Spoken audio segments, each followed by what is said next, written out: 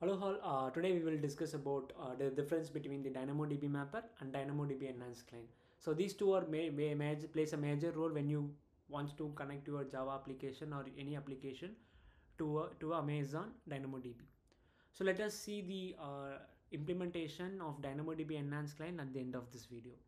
So let's discuss, first of all, let's discuss why we need this DynamoDB client and what is the difference between these two Enhanced and DynamoDbMapper.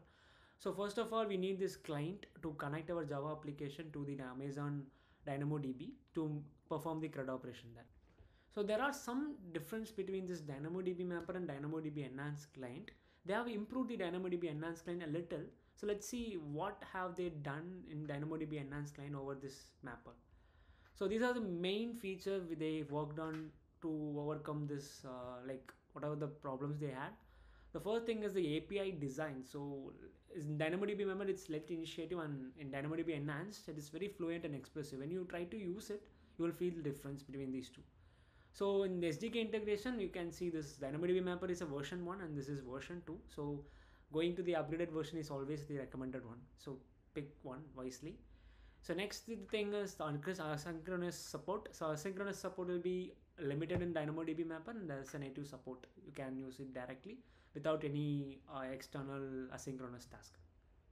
So error handling, and these are the criteria where they worked on and improved the DynamoDbMapper into DynamoDB Enhanced Client. So to integrate this DynamoDB Enhanced Client into your code, there are certain criteria we need to follow, like kind of certain steps. If you are able to complete it properly, you will able to establish a connection. You can perform a CRUD operation with your Java application or whatever the application you have to the DynamoDB Enhanced Client, to the DynamoDB. So let's see, in this video I will explain you, like I will go with the practical demo of integrating this DynamoDB and Java application. It's kind of going to be a core Java, not a Spring Boot, any kind of framework. So it's going to be very easy. So let's create a project with like a Maven project.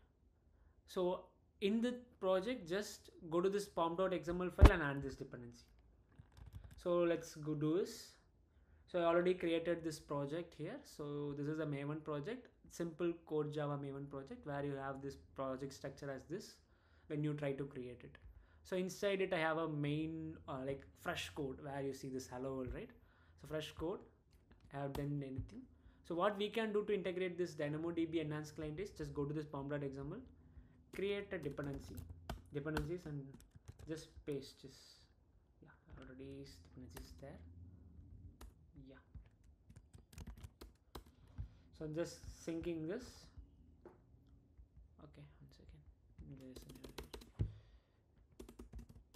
Okay, fine. So once it is done, yeah, got synced. So hooray, now we got this DynamoDB enhanced into our project. So what will be the next step? It's very simple. The next step is nothing but we need to create a table first, right? So to establish a connection, there must be a table in the DynamoDB, which is in Amazon console. So let's go there and create a table. So this is the actually so this is the DynamoDB console of Amazon. So let me create a table here. Yeah, for now, for the sake, I'm just creating the table name on the partition key. So about this DynamoDB, it's really flexible. So you can add n number of data according to your criteria. So if you need to know more about DynamoDB, then you can read it out in any of the articles. So I'm not going to cover the same in this video. I'm just going to create a table of DynamoDB here. So let me create a customer table here. Let's name it as customer, and partition key will be customer ID. Yeah, that's it be enough. Even you can just select the data type of this partition key. This is very important. Like it will act as a primary key in our table. Okay, so that's it. I'm going to create a table here. So once it is done, we are ready with our table. Yeah, it's active. Got it.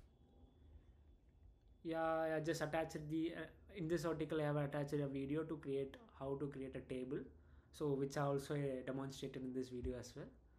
Yeah, so we did the exact same step here to do this. Yeah, so next we already have the project, right? Now let's create a configuration package inside core.example, maybe whatever you have. I have it as a com.example. Just I'm creating a package configuration. Okay. It need not be the same exact spelling. It's how I develop. So you can use your convenient package, or you can directly put it everything in the main itself if it's your convenient.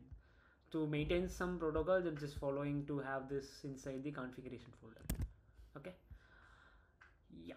Okay, what we are going to do is inside this configuration we are just copying this code. Okay, so I will explain what this code will do. So just go create a configuration Java class. Okay, we are just pasting this.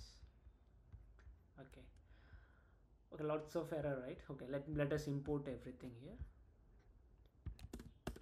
So these particular classes are available inside this package what we have added in pom.xml. So it's very just an import that we need to do here. Yeah, that's it. We are good to go. So everything you can see, everything is under AWS SDK. So we need not to worry about the packages and how we connect to the AWS console. It's everything the SDK will take care of. The only thing is we need to configure it properly. Okay. So let me explain it one by one. Like this is the initiating part where I'm calling this client. So before getting into the client, we do two things here. One is we need to create a DynamoDB Enhanced Client. So DynamoDB Enhanced Client internally have a access over a DynamoDB client. So let's explore this method as well. You can see I'm just creating as an atomic to have it as a thread safe, and directly I'm just having it like if it is null then I'm going to create a client here. If it is not, I'm going to return it again. Okay, so yeah, I'm creating a DynamoDB Enhanced Client builder. So inside it I'm passing a DynamoDB client. So this particular method is the main one where we connect our AWS Amazon DB. Like we use username password to connect to our console, right? The same thing will be happening here. So what it is we use this access key and secret key to do this along with the region. So I will explain what it is and how to configure everything in your like system. Let's see. Let's go to the console first. Yeah, fine. This US East 1 region is fetched directly from the region where you created this table. I'm created a table is Virginia where US East 1, so that's why I'm just having it as US East 1. If you create a table inside some like Mumbai, then it should be AP South 1, so configure accordingly. Okay, so next we need to get this access key and secret key to connect to this DynamoDB, right? It's very simple. You can go to IAM, so where we create this access key and secret key. For the demonstration purpose, I'm just to create a local environment access key and local secret key. So go to this user. So let's create a user. Let me keep it as DynamoDB auth something. Then what I'm going to do, I'm going to attach this policy directly. So policy is nothing but the permission which this user has. So I'm just creating a permission here like DynamoDB full access, so that I will have an entire access to the DynamoDB to read, write, like update and everything. Yeah, that's it. We create a user with this role privilege. So once it is done, we need to extract this access key and secret key, right? So go inside the user, go to the security credential and go down. Yeah, you have this access key, right? Create access key. So for the demonstration purpose, I'm going to create a local code. Yes. So once it is done, we have created our access key and secret key. Please store this somewhere, because once this screen goes on, then you cannot retrieve this data. So I'm just having this access key here. So I'm copying the access key here, and this is secret key. Okay. So maybe I will remove this after this video. Okay, fine. Everything looks fine. Next, what is the next step, right? Let's remove this hello world. Yep. Okay, so this is how we get the success key and secret key and get the configuration done. We have done our configuration, we are connected, like connection configuration is done. So next we perform a CRUD operation here, right? It's very pretty obvious. So the same exact step what we have done in there, like in our video, I have just explained it everything in this article. You can just go through this to replicate the same. The second, like first thing we established the client configuration, and the second thing we should establish the table bean, right? So with this bean we can perform this hibernate operation, which is you can using this particular POJO class you can directly like save data, retrieve data. It's going to be very easy when you use this DynamoDB map like bean. To make you see very easy, let me create a model package. So customers, right? Our table name is customers. So let me create a customer class, and here whatever the thing we need, but mandatorily we need this customer ID because that is our partition key. Okay, that is should be string. So name, gender, sorry,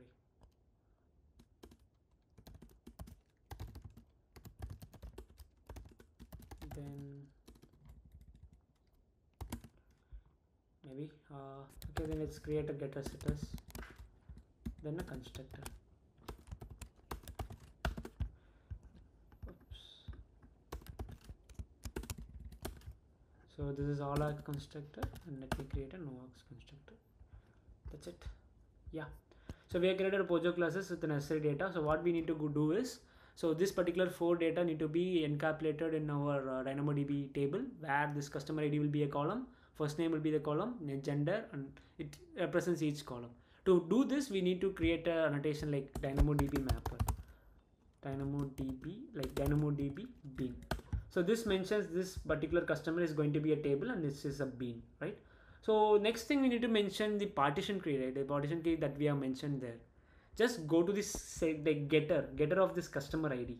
So go to this getter of the customer ID, just annotate with DynamoDB partition key and DynamoDB attribute. So attribute is nothing but the spelling should be the same one what we given there. So I have given underscore there, so let it be like under customer underscore ID. Fine. Yep, I think everything looks fine, right? So similar POJO class have been written here. So customer ID, partition key, and everything is same for the POJO. Yeah, so the step number 2 is over. Let's go to the step number 3. With the using this bean we need to create a table, then with that table we need to do the CRUD operation and everything. Okay, let's see next step. So after this doing this POJO classes and annotating with the partition keys, next we need to create this schema. You can do it directly in the main itself. So this customer and this is table schema, and maybe you can put it outside, yeah, to make use of this globally. Okay, fine. You can see now I have just created a schema for this customer using this bean customer class, like which is class what we have created. So now we have created a bean of like table schema for this DynamoDB. Done. Using this bean, then we are going to create a table now. It's very simple. This single line will create a table. That's it. DynamoDB table, customer, DynamoDB table, and we have created a client, right? DynamoDB Enhanced Client. Just import it from configuration, but unfortunately it's private, right? So what we can do is we can use this particular method to get the DynamoDB Enhanced Client outside of this particular class. So just go and type like DynamoDB.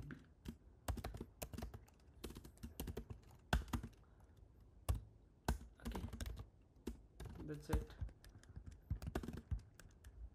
We don't want this. That's it. We have created DynamoDB client at the table schema of customer. Yes, done.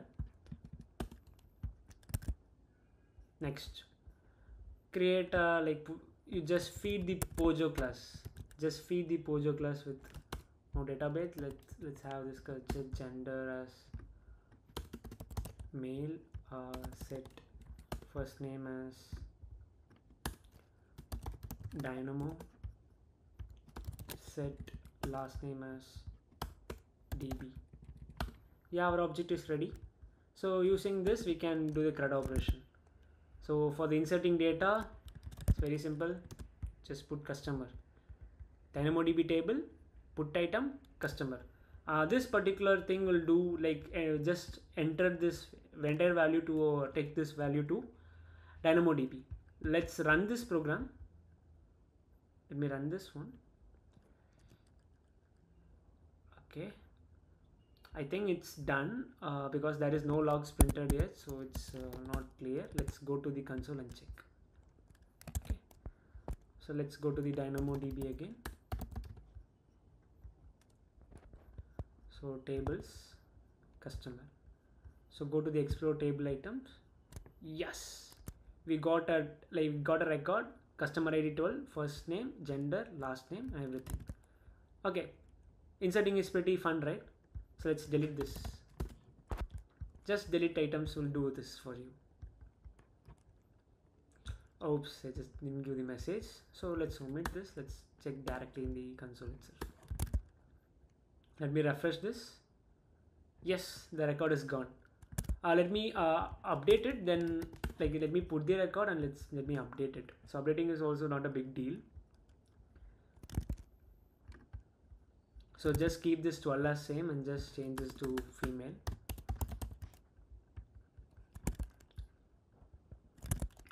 So updating is also very easy.